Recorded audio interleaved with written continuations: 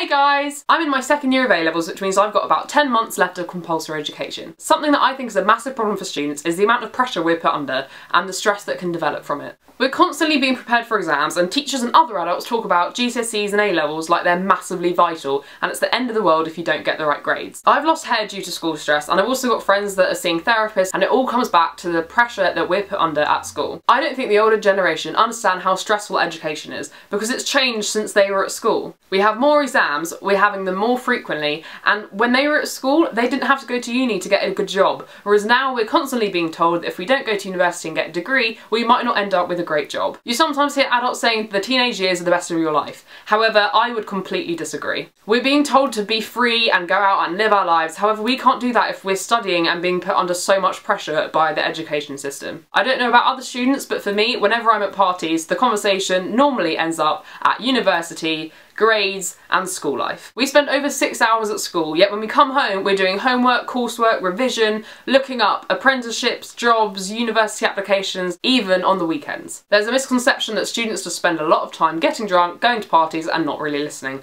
However, that's definitely not the case. Let me know what your thoughts are on the topic, as I'd love to hear other students' point of view as well as adults. Let me know if you're going to university or you're not, or what's going on with you. Thank you very much for watching, and I'll see you soon.